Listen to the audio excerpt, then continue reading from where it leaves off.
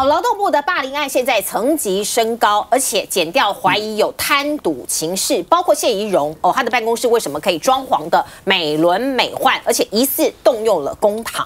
我们看到像是开演唱会的钱哪里来？检联要侦办许明春可能涉嫌挪用公款案，所以呢，不排除约谈许明春这下惨嘛，他要选高雄市长，他还没有宣布退选。那另外呢，新官上任3把火，洪申翰他上任了，他想要大刀阔斧，因为他下个礼拜要到立法院去专案报告嘛，所以他就下令说，这个礼拜六、礼拜天各个局处来跟我报告不可以跟外面讲哦。可是这个消息泄露出来了，洪申翰这把火烧到了他自己，我们来看看。上任首次回娘家立法院，劳动部长洪申翰忙救火协商预算，下周紧接着还有业务报告，却被爆料让基层周末血汗加班。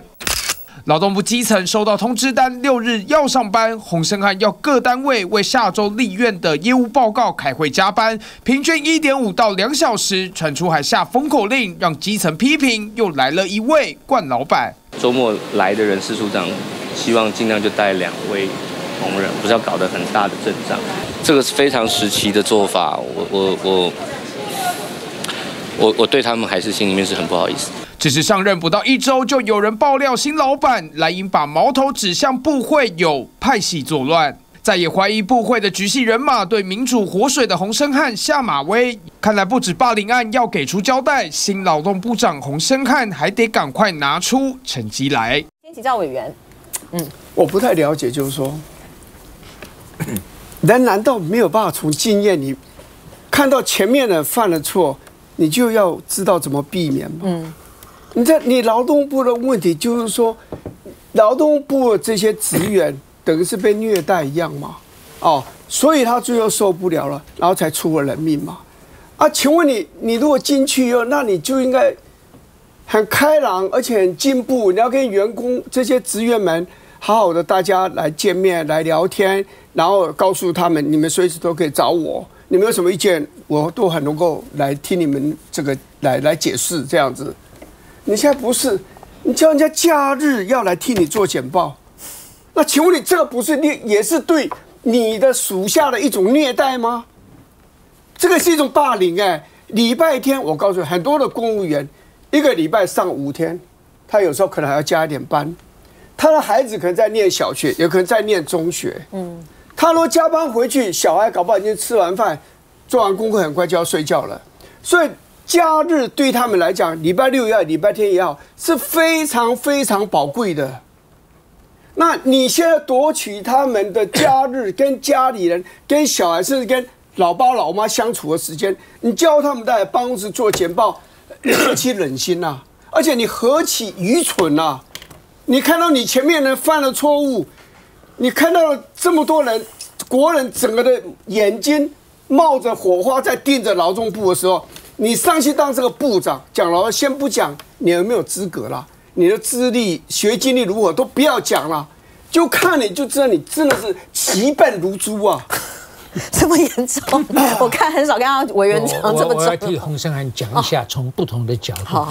因为他要准备面对立法院这是第一点。所以他们害的。还有不是第二个点呢？他不熟嘛，因为他跟劳动部是不熟，所以他如果空空的，现在脑袋空空的，去到立法院他害怕，所以他必须要那个准备一下嘛。那第3点，刚刚我们林委员这个修理他的说，你怎么前面的人犯了这个错，你怎么一点警觉心都没有呢？他真的没有，因为他认为这是应该的。因为新的长官要面对国会，现在准备不起，大家稍微加班一下，下不为例。他如果加一个下不为例，可以吗？我觉得当然还是不可以的。大家每个单位只要来1.5个小时就好了，他是这样讲。不是，他1.5小时来一趟，回去一趟，然后大家要一个单位接一个单位，我觉得他可以这样了。我真的来不及了，其实他可以讲说我现在有这个需要。我恐怕来不及面对国会下个礼拜，是不是请各单位把我在国会可能面对的问题，而我需要的准备，用文字、用书面，在礼拜5下午下班之前丢到我的办公室来，啊，我自己认真看就好了，对不对？有需要面对面，可是搞不好他还要这些人也要加班写出来啊。不会，他就说礼拜五下班之前交，可是可能来不及啊。礼拜五下午之前，看韩漫也来不及。看文字跟当面沟通有什么很大的差别吗？这个建国中学的高材生一定看得懂的啊。是来乃菁。对，我觉得大佬讲的方法的确是唯一的解决之道。他会做出这样的举动，当然是因为紧张嘛，哈，到立法院要面对备询，而且这民进党不是就有立委出来帮他讲话说，都是你们这些国民党立委害的。你们如果说不要他到立法院去报告的话，不能这么急着去报告的话，那他就不会这样子来这个霸凌员工了哈。这完全是倒果为因，你就知道这民进党呢，这个民进党这些委员呢，就是宠自己的人啊，什么理由都讲得出来，如此的不合逻辑的事情也讲得出来。不过这可以反映出洪申翰部长他的心目中呢，他不但对于劳动部的业务不熟悉，他对于劳工意识的这个议题呢，也非常的不熟悉，而且没有存在他的心中啊。我当然也是怀疑了哈，今天呢，就算是让他去当环保部部长。如果是临时的，换他去当这个环保部部长，虽然他号称是来自这样的团体啊，可是面对这种压力的时候，他搞不好就他也是一样，在环境部里面召集了部署呢，要在周六日呢加班来为他做简报，而且我觉得从他们的反应啊，都可以凸显了一个状况，就是说这些人啊，在面对自己呢真的是犯下错误的时候呢，第一个想到的呢，都不是来检讨我到底犯了什么错。许明春说：“哦，我只唱了10分钟，是嫌太少吗？对不对？这怎么我歌艺那么好，部长我花了那么多的心思的打扮，只让我唱10分钟，还要这样被你们骂？”我觉得他心里面想的是这样哈，他一点都不觉得说呢，我花了这个就业基金呢有什么错？好，你们这些人太不上道。洪申翰也是哦，我没有要他们全天待在那里哦，他只要报告完呢，可能1.5个小时就可以走了。什么话呀？他们为了要帮你准备这份报告，以及他来这边来报告的时候，他就已经占据了他所有的这个时间啦。所以说他们的这种反应呢，就凸显了一个。这个官啊，真的是不能够做太久哈。即便是像洪申翰这种呢，才刚刚要做大官的人呢，他们那个臣服的那个心态呢，实在是非常的让人家看不过去啊。民进党的这些的现象，包括从谢宜容到许明春，哈，然后到因为谢宜容的事情呢，仓促上阵的洪申翰，我觉得都暴露了一个民进党呢执政太久，其实说实在也没有多少年哎。你如果说从蔡英文这个任期算下来的话，也不过再进入到第9年而已哎。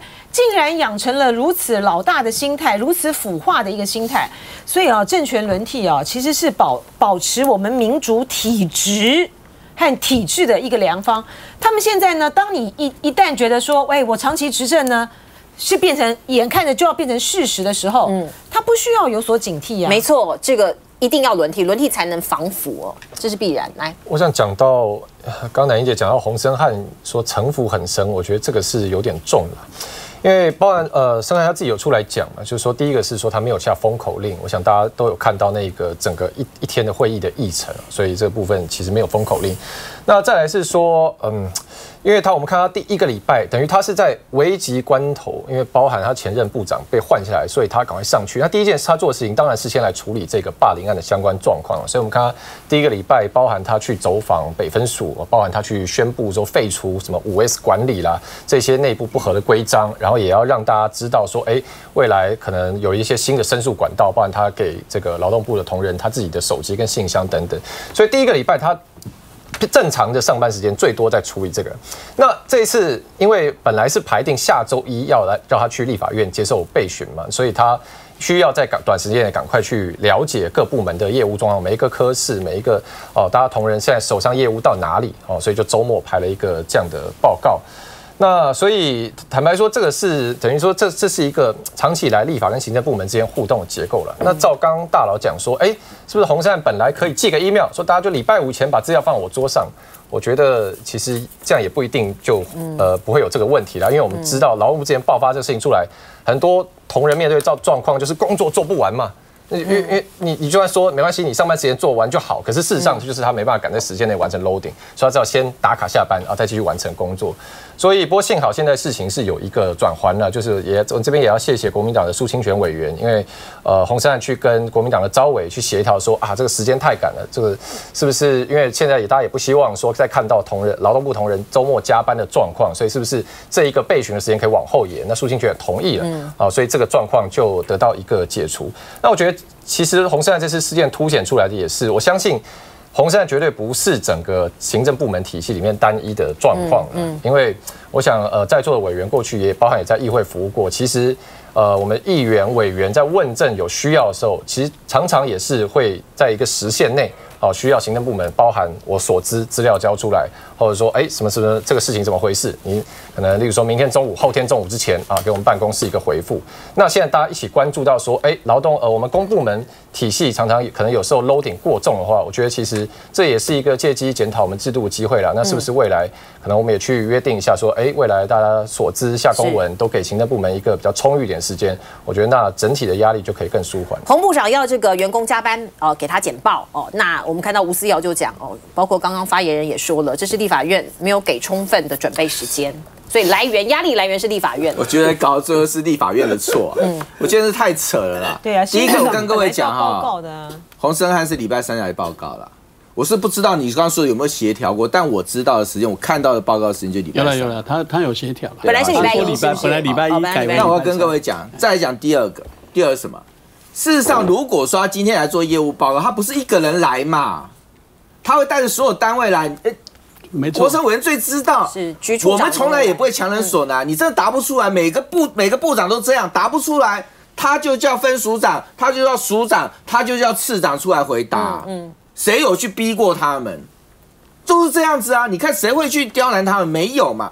那回头讲我就要讲一件事情，就是说，你看洪申翰人的回答，说真的糟糕到透顶了。他就说没有啊，每个单位你只要来1.5个小时啊。抱歉，鄙人在下，我当过2年公务员，我的服务机关就在中央联合办公大楼，就是济南路、徐州路那一栋。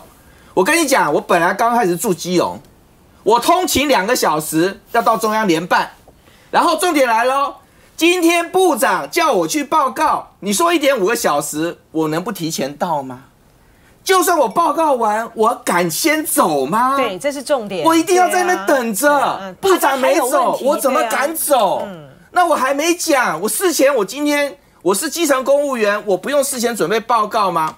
所以你讲1.5个小时，你不回答就算了，你可以讲说今天这个找别的理由对，思虑不周，思虑不周什么你都可以。你讲1.5个小时，你就显现你没有劳动意识嘛，你根本搞不清楚公务员的我们的工作文化嘛，你才会讲说1.5个小时，什么叫做何不食肉糜？你这1.5小时讲出你何不食肉糜啦？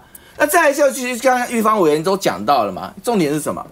你前面的劳动部，你劳动部是一天到晚在查人家有没有什么血汗工厂，是，对不对？假日不当加班，血汗工厂，劳动检查，结果你们前面才因为你们自己血汗加霸凌，逼死一个优秀认真的公务员。现在你刚上任，你就马上跳进这个坑，重蹈覆辙。我跟各位说我只能说，他不但没有劳动意识，他也没有危机处理能力，他也不懂得学得教训，他甚至不知民间疾苦。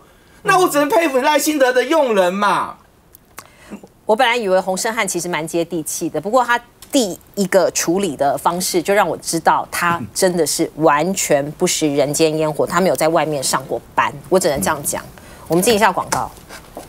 而且现在因为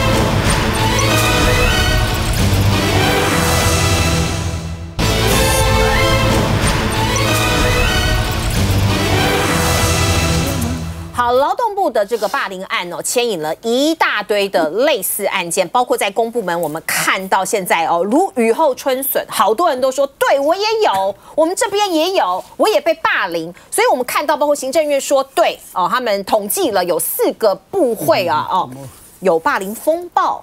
除了台铁之外哦，我们看到包括疾管署也有土皇帝哦，我们在节目中也曾经谈论过哦。那这个霸凌成案了哦，庄仁祥道歉了哦，涉案的组长调职记过哦。可是根据外部委员哦建议，还有2点的改进措施，现在慢慢的在铲除。可是必须讲，这是冰山一角，其实还有很多哦。那另外呢，这个2个人调离现职，可是还有惩处哦，现在还没有出炉。那长照司长哦，遭到这个爆出来说逼下属深蹲演讲，这是什么世界啊？就莫名其妙，这种事情好多啊！来，大佬，我现在讲我人生霸凌别人达到最高峰的时候是几岁？49岁。我49岁，也就是我从美国回来的第2年，那个是我人生第一次独资独立创业的年代，只许成功，不许失败。所以我霸凌别人很凶啊，真的凶。那现在我看到什么叫霸凌？我看到大部分的内容就是说，第一，嘴巴坏，说猪啊、牛啊什么就骂人家嘛。第二呢，丢东西。我那时候丢什么？丢病历。我把很厚的病历往护士小姐的身上就一丢啊，丢到他们都哭啊。但是我告诉你，我的霸凌，如果那叫霸凌，以今天的氛围、今天的定义是霸凌的话，我的霸凌有一点不一样。我的霸凌没有特定单一对象，我对每个人都霸凌啊，就是凶嘛，就是严格。那你那个时候有觉得自己在霸凌别人吗？没有，我就是严格啊，我就是严格，而且大家觉得我霸凌的内容非常有道理。怎么可能？而且他不敢讲吧？不是，而且对每一个人都一样。但是呢，重点是这样，我第1年的我们单位的表现是全世界最好的。我在1年后把这个成绩啊拿到美京华盛顿的美国肾脏医学会发表，你想这是石破天惊的结果，所以没有人理我，没有人会抱怨，而且那个是私人单位啊，他觉得我不好，他可以离开。有人离开吗？没有。有人写信 complain 你吗？不会啊，不会，因为他们都以在我在我的单位工作为荣啊，所以你听我让我在长庚医院呢。不过你让我讲，王永庆就够凶了。不是，你让我讲完，现在的所谓霸凌啊，跟1-2年前的 MeToo 很类似，但是呢，比 MeToo 更糟糕，因为 MeToo 呢有性骚法、有跟骚法、有一大堆法，但是当时候因为 MeToo 一掀上来，连我都受罪啊，因为我跟高嘉瑜就讲到什么民进党有没有 MeToo， 结果还被人家告到今天还在告，你知道吗？但是呢，那些案子浮上来，受到惩罚的多不多？不多。那风风火火的时段过了以后，又沉下去了，是不是这样？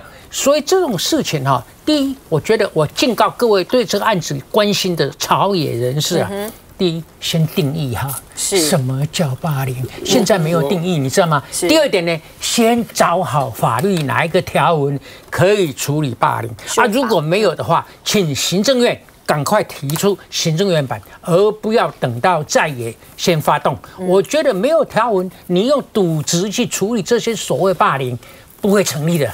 可是这个刚刚大佬讲的是很有道理啦。那我们看到现在有一个因应的方案或是建议出来了哦，在立法院有人说要修法哦，做一个身心调试假。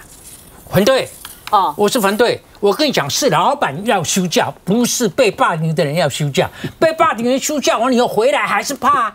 要把这个老板调离这个工作单位，让这些受霸凌的员工不再害怕，这样才对啊。我们先讲一下这是谁提议的，这是总统府提议的总统府健康台湾推动委员会。我们总统底下不是有好几个是他直辖的这个委员会吗？他们昨天召开第2次会议说，要增列公务人员身心调试假。可是观众朋友，你知道女生有生理假吗？生理假几乎没有人请过，谁敢请啊？对啊，你有这个假，身心调试假，我说我今天我北送，我要请一个身心调试假，你敢请吗？不可能吧？对，我先讲一下霸凌的问题了哈。有的时候这是一种感觉了。你现在你自己把你办公室搞得像咖啡馆一样，非常的奢侈，你那个电乱用，你说4个人可以用7年多，你本身就是变成一个享受阶级。你等于是骑在人家的头上嘛？这个时候你再去叫人家做事情，又是不合理的时候，对方被迫害的感觉就会很浓。你说加班的问题，我告诉你，我知道很多公司老板自己都在加班，然后叫职员加班，他已经买便当回来给职员吃，还叫职员做差不多，你们先走，他还继续留在那边，搞到天亮才回家。这种情况不会有人说这个老板是霸凌的啦。为什么？因为你自己比其他人都对自己的要求都还严格非常的多，是因为你自己行事不正嘛？你自己七早八早就走了，你的职员在那个地方加班，对你对他们也没有任何一点精神上的这种补偿或物质上的补偿。我知道有一个部长，也有个国防部长，其实他非常凶，我不要说他名字，非常非常的凶，很多人都很怕他。可是有没有在他外面讲他坏话不多？你知道为什么？他有时候讲错，他跟人家道歉，他把手上的表脱下来送给对方。我知道他有一次这样干，所以军中一些老朋友们就知道我讲的是谁。像他这样子，他真的非常非常凶，讲话也非常狠。可是我告诉你，外面说他坏话真的是很少。为什么？因为他们了解这个人基本上本性是很好的。所以像这个沈大佬那时候很凶很凶很凶，是的，说你坏话的人多吗？没有。大佬刚才讲的是风格的问题，就是说我今天是一个这么一个强势的一个老板哈，但是我们今天讲到霸凌，特别是在公务体系的霸凌是管理的问题，所以说他今天我也反对那个什么身心调适假，对，因为你那是针对公务机构，我们今天不会政府定一个法去规范这个民间机构嘛，民间机构的话，你本来就是说，如果你公司内部发生这样的事情的话，你有工会的就寻求工会管道。要不然就寻求劳委会、劳动部，不是吗？所以劳动部爆发这个事情，为什么会引起轩然大波的重点在这边？这是第一个。第二个，你在公务体系发生这种事情的时候，他要追究的有2点。第一个，这些的，说实在的，什么谢宜荣啦，海科馆馆长，那个官没有很大，这个官没有很大的情形之下。他就是仗势欺人，你凭什么可以借势借端？这才是一个重点。另外一个像其他，比如说卫福部，真的是莫名其妙，一个要照顾全国人民身心健康的什么心照司啊、肠照司啊，传出这些问题，他的问题的麻烦是麻烦在什么地方？因为我们公务人员，我们文官体系是有保障的。你如果说不能够处理这些长期在这个位子上面，对于你的升迁各方面呢有生杀权力的人不能够把这种不适任的主管调离现职的话，我们公务人员是有保障，你不能够随便动他的。所以他们要处理的是这2个问题，跟大佬的那种管理风格的问题是2回事。30秒，好来，不，30秒，系列哈，我回应一下乃金刚才讲是管理风格的问题。你晓得谁讲这句话？你知道吗？谢宜荣开会的时候说管理风格的问题不容讨论。他的风格就是我只讲一句话：严格没有关系，不要刻薄。对了，而且你要待人家要宽厚。我刚刚讲了，有些老板叫你加班，他给你加班费，他还送你礼物，还跟你说谢谢。谁会说这个老板会虐待？是虐待。日本的公司啊，往往老板都最后才回家，他不回家，没有人敢回家。这个那我讲刚才那老板，我刚刚讲那个老板是你们做了差不多，你们先走，我要继续留下来，他自己做到天亮才回家。以身作则了，对不对？你像打仗一样嘛，什么叫身先士卒嘛？你这个将军冲到前面去打仗，人家不会说你对这些兵很虐待嘛？来，对不对？真有要补充。对，我补充一下，就是我相信现在已经有很多浮上台面，我相信接下来这段时间确实跟 MeToo 效应很像，可能会有更多案子浮上台面的，因为其他公务员看了会觉得说，哇，这个对我也受到这样类似的状况，但是。刚刚讨论到一个说，为什么这些长官他凭什么觉得他如此能够仗势欺人？我觉得还是要回到制度面，就是霸凌有2个特色啊，一个事情是说当事人求助无门。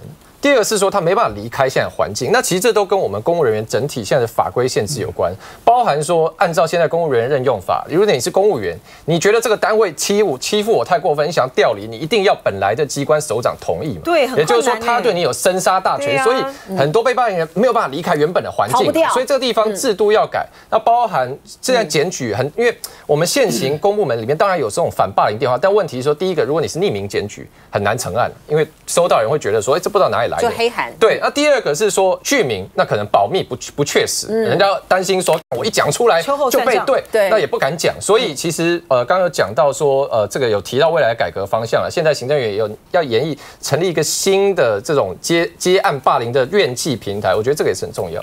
我是觉得这个霸凌这个问题啊，以民进党在执政啊，这是冰山一角了。你看起来4个部会都有，我的真的是这样吗？冰山一角，所以我是觉得这样啦。第一，我举一个例子很简单啊，在高雄啊，几年前啊，就有一个徐国尧啊，他是替消防员争取应有的权利，你知道吗？40天42支申诫，这不是霸凌吗？叫他不能，他自己争权利，可是这些呢，有没有调查？没有，最后还是压下来。压下来，所以我是觉得这样啦哈，总统在道歉，卓院长在道歉，换掉这些部长，这不是解决你总统府也要成立什么身心障碍啊，或什么那个都没有，不重要。你现在的问题就要把它找出来。我举例，为什么我对现在执政的民进党没有信心？为什么？第一，就我们今天，我们不是要通过第3案，就是这个原住民的法案吗？第四案就是要处理调查小组，调查什么？就是霸凌的谢署长。为什么他们到第3案，他们就准备霸占主席台啊？不要让你，你真的要改？赖总统，你虽然出国去，但是你叫卓院长下令嘛。就让人家成立来调查嘛，好好的调查，对嘛？案到底怎么回事？我们进一下广告。我觉得在野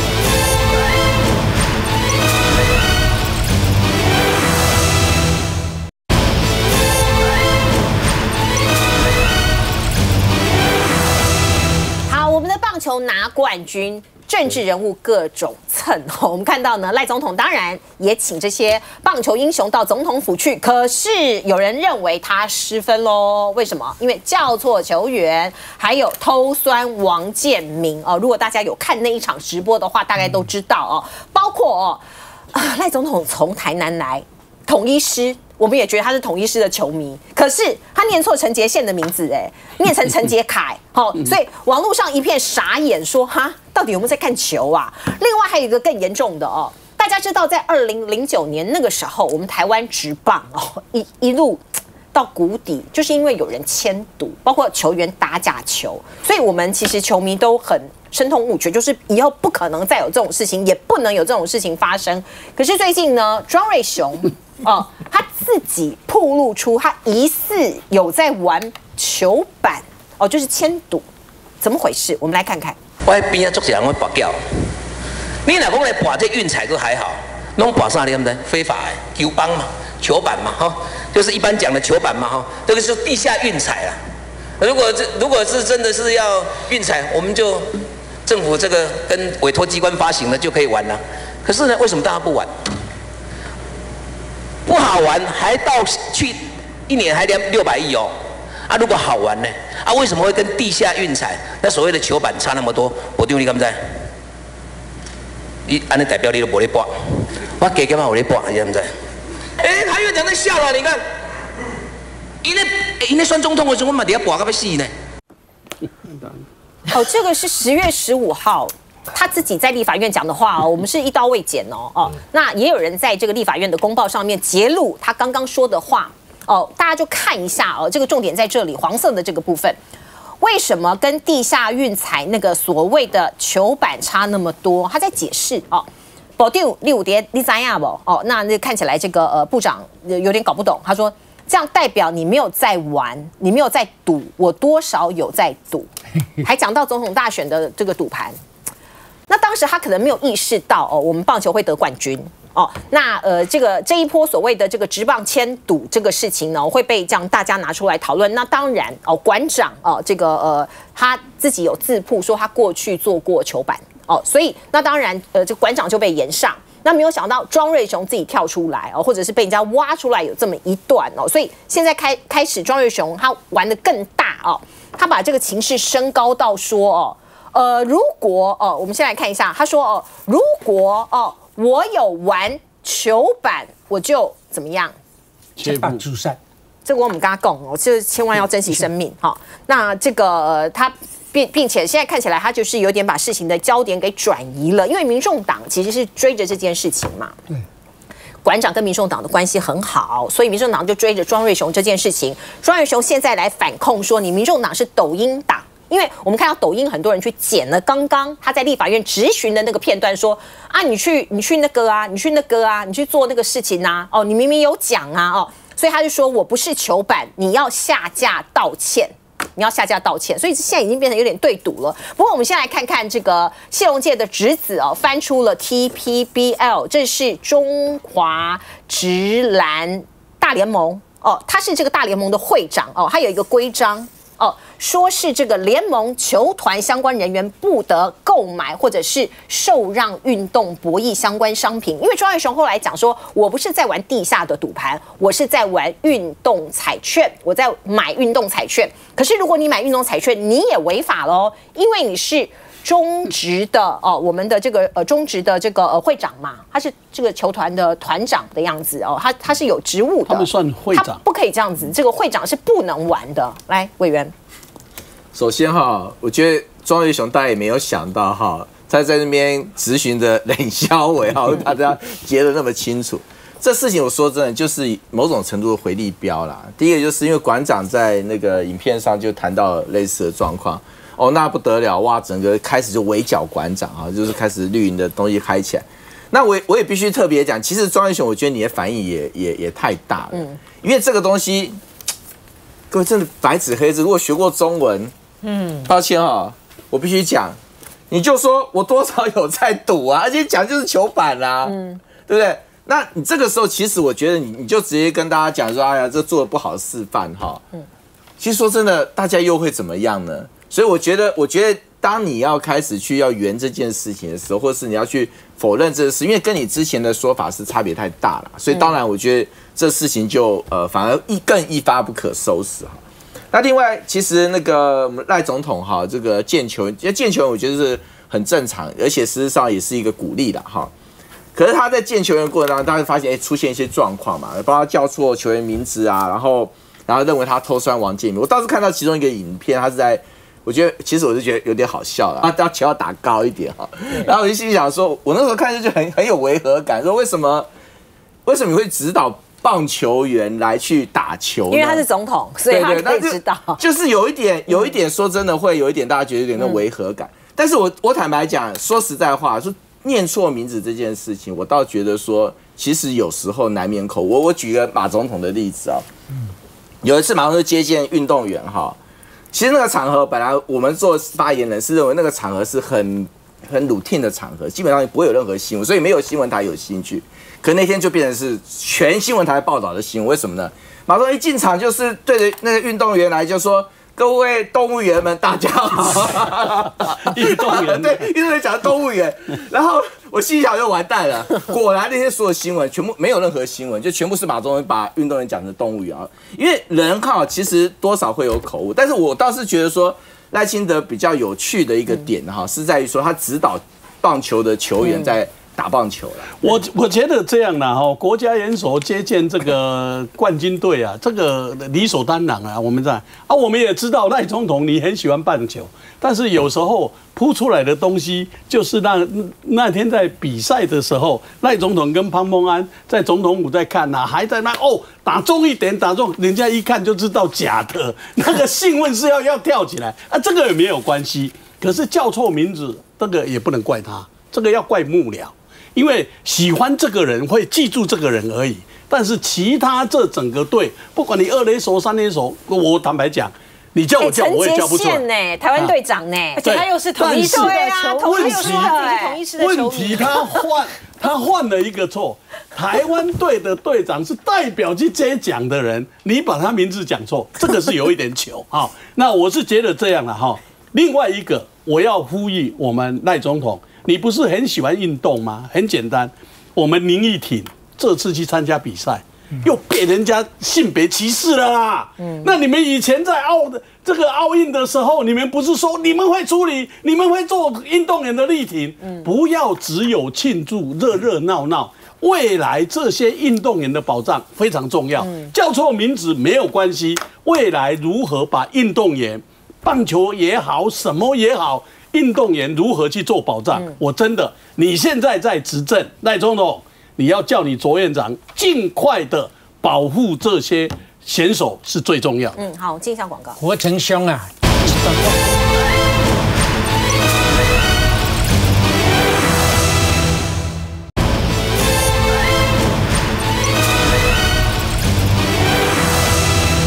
好，行政院昨天拍板修正民法的1085条这个里头的一个修法，包括父母的惩戒权，要把相关的文字给删除。那什么意思呢？以后管教小孩可能会处罚吗？很多家长搞不清楚。我们来看看。碰上孩子不听话，通常家长都会给予适当的惩罚，而民法也有规定，父母可以适当的惩戒子女。不过这项规定就在这个月底，行政院拍板要将它废除。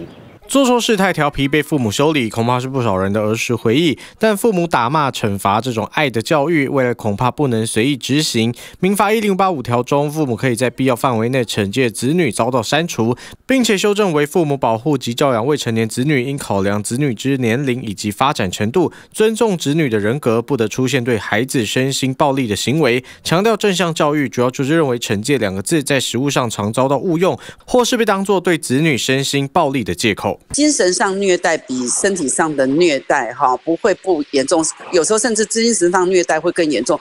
应该有一些沟通，跟他讲说那个行为是不行的，而不是一定要用打骂。但专家也说，除了删除惩戒权，应该也需要想出配套措施，让父母参考。至于身心虐待的定义，卫福部将更细致区分。原本6到60万的罚锾也将修正上下限，多方面修法，家长少一点惩罚，希望能让孩子在健康环境上成长。在华人社会，大家都认为小朋友就是要打、要骂、要教，要不然也变态会变坏。可是我们来看看为什么要修法呢？因为我们台湾未成年遭到家暴案越来越多，你看到去年是2万多件这个逐年上升，而且这有可能是冰山一角而已所以他们要修这个法案。而且我想家长可能会觉得很 confused， 到底要怎么教小孩？所以我们来看看父母跟小孩的看法真的差很多。父母对于体罚的看法是认为说这是很好的不是很好这是可以接受的教养方式，有60%这样认为，并且认为父母有体罚孩子的权利，超过50%。24%认为这样可以让小孩子更敬重父母。22%认为体罚不会对孩子造成伤害。可是小朋友，我讲的是18岁以下的小朋友，他们被体罚之后的感受是什么？有5%6%认为没有办法自在的亲近父母，我被打了，我看到爸爸我会害怕。5%2%担心父母不接纳自己，他是不是不爱我了，所以他打我。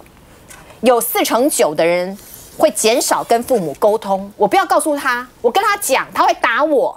有4%9%将近50%的人不愿意向父母分享心事。我想这是修法的一个缘由啦，大佬。是这样我今年86了。我们同班同学每一个月都要聚会一次。我们回想当年都被打得很厉害，这个脸都是肿的，下巴看看啪了，耳光，脸肿成这个样子，不敢回家，因为回家就是有5个指头的痕所以要等到消一点，就是劲消一点才敢回家，而且还躲藏着。妈妈说：“哎，你过来，你脸到底怎么样？你完蛋了，你知道吗？”但是呢，我们现在每个月聚会一次，我们都讨论这个东西。大家谈到这件事情，都跟那个小孩子的意见完全不一样。大家都嘻嘻哈哈的，没有一个人，我跟你保证，没有一个人痛恨这个老师，一点都没有。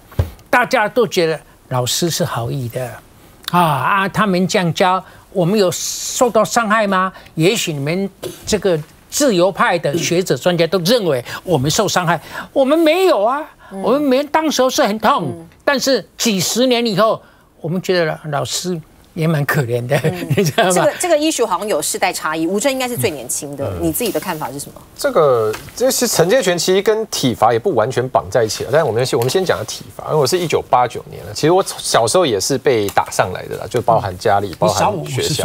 对，所以你看体罚是一个一直存在的文化嘛。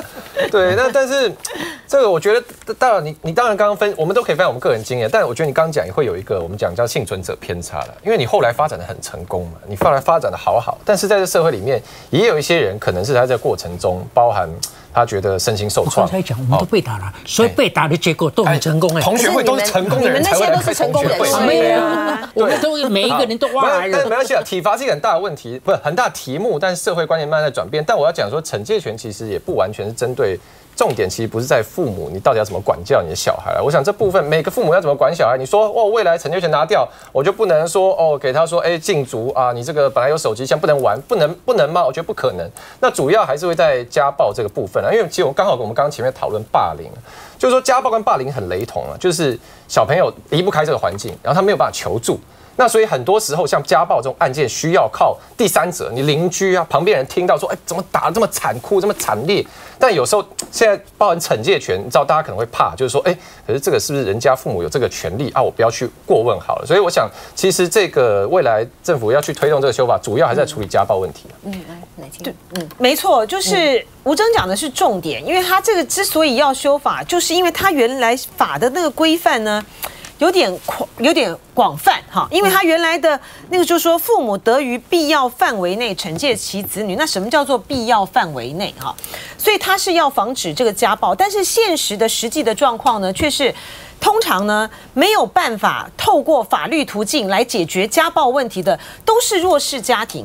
那在这样子的一个弱势家庭里面，你说这些小孩。他还加上他的被家暴的，常常也是妈妈都在内嘛，他们怎么有可能透过法律途径来寻求这个解决？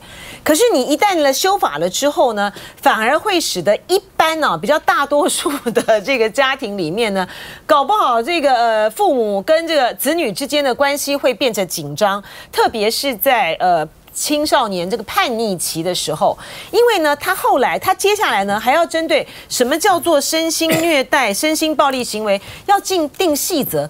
我们法有可能对于什么所谓的身心暴力，不可能嘛？所以我就说，我们的法是不是规范的太细了？土法不足以自行哦，但是呢，你规范的这么细呢，反而会成为未来在执法上的漏洞，而且搞不好成为关系紧张的根源。怎么讲？我们这一代都不打小孩了，是宠过头了，都基本上都不打小孩了。对，我们这一代比我们年轻的大概更是不会随便打小孩。但是我必须承认，有些父母亲是有心理上的问题的，他是有可能会虐待他的小孩，他可能自己都没有知觉性的。这样的一个病态的这样一个虐待是有可能会发生的，所以光是法律，我们讲了土法不足以自行啊，这个未来还是要看一些的判例。你刚才讲的那是阶级问题，你知道吗？在社会阶层里头越低的这种 case 越多。对啊，家暴很难透过法律途径解决啊，受害者还是子女啊，所以坦白讲，每个人谈到这个问题的时候，都会有矛盾存在。这个只有看法官看他们判例的时候，有没有法律之外也有人情存在，这个都要平衡，光靠法律是不行的了。我觉得他是先把这个本来的正面表列的惩戒权拿掉嘛，但他现在是用一个叫负面表列，不可以对子女为身心暴力行为。坦白讲，拿不拿掉惩戒权，我觉得倒不是重点，而是你下一个所谓的不得为子女对子女为身心暴力行为那个定义你就要定义得很清楚。对呀，这很细。因为说真的，什么叫身心暴力行为？那当然我当然代间是有差别，然后我的年代也还是有体罚，不然老师跟爸妈。但我也坦白讲，我是家里被打最少的一个啦。可是也像大佬讲，倒也没有对我们家也没有影响，但不等于对别人家没影响哈。那可是你说到这一代的父母亲，那刚刚其实玉芳委员讲，就是一般来讲很多父母亲可能跟那时候管教方式不同，但是呢，有些特殊家庭还是确实是会有频繁出现家暴的问题。那这个条文，我觉得它立意是要来去防止家暴，可是你的身心暴力行为定义才会是你今天成败的关键。而且很多言语上面，爸妈很多是言语上的暴力，对不对？而且很多爸妈很爱比较啊，这也是身心，这才真的是身心暴力嘞，对不对？算不算身心暴力？我觉得这样啊，因为我们比较守旧型啊，人讲省低给他找，省掉不老。现在问题，惩戒权拿掉，那我请问一下，到底家长有没有管教权？有啦，他有保留管教权，可以。那管教权好，你管教权也好，惩教。我说实在，以我现在，我有一男一女现在包括我们林真宇有时候我从来不会打他。你会体罚他吗？不会吧？他小时候也不会吧？不会。但是我跟你讲，我们现在是沟通啊，亲子教育比什么都还好。你把这个拿掉，我看到社会问题就会再度重生。为什么这些子女可以杀父母？可以顶嘴，可以虐待，这等等，真的，这个另外一件事，真的还是要考虑，严重的管教教